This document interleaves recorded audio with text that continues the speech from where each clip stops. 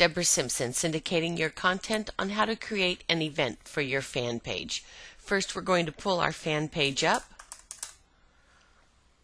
You can tell it's a fan page. It has the icon versus the group page, which has the silhouette of two people. Choosing the fan page.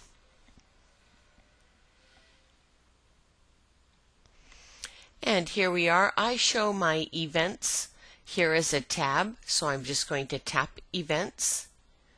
If you don't show your events as a tab, you would simply look under your profile picture, going over here to your edit page,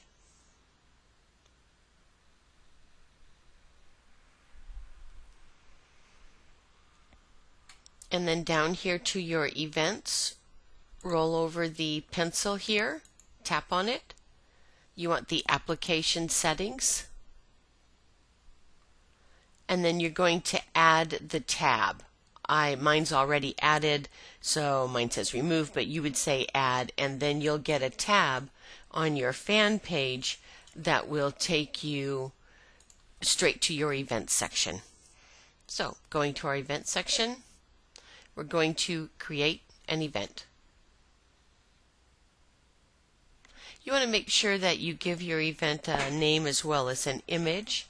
So it'll be, this is North San Diego at Large, which is my online radio show.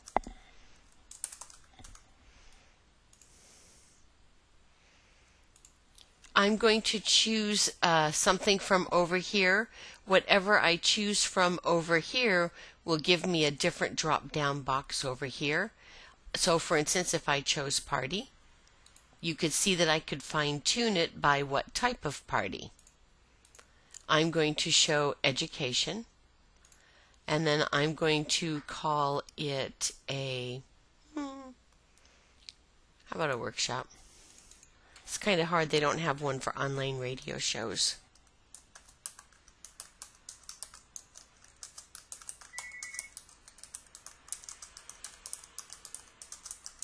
And then I'm going to just type in the details here.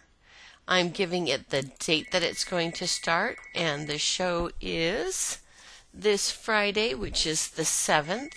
So I'm choosing the 7th. The show starts at 3 p.m. So I'm choosing 3 p.m., having it end at 4 p.m. on the same day.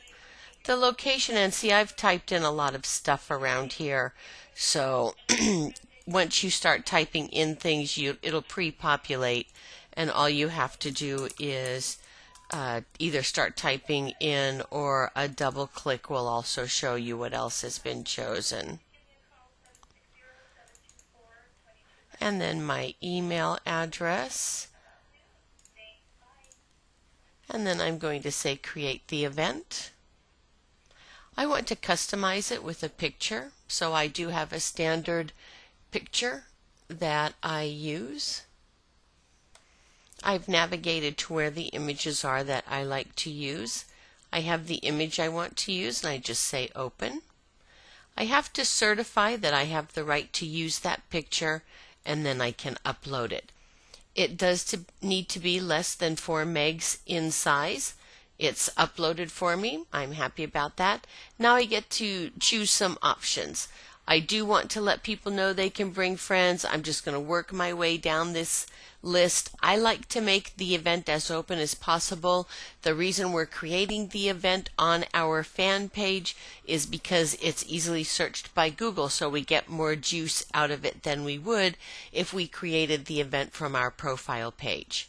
We do want to show the event in the search results, and then just say save. Now we're coming to inviting friends, and if you have been putting your friends in lists, it will be much easier to invite friends. So for instance, if I wanted to invite all my friends, I would have to select them one by one by one by one, which is going to take a long time because you can only send out from your profile 20 people through your inbox, and from your fan page you should be able to send out at least 100 at a time. So if you filter your friends and that's creating your friends in a list, it's much easier. Now, because my show is primarily in San Diego, I have, as you can see, 2 San Diego lists because each list is less than 100 people. So I can choose the first list, and you can see I have 81 friends in the first list. Now what becomes available to me is the opportunity to select all, which I didn't have before. So I can easily select all and send them out.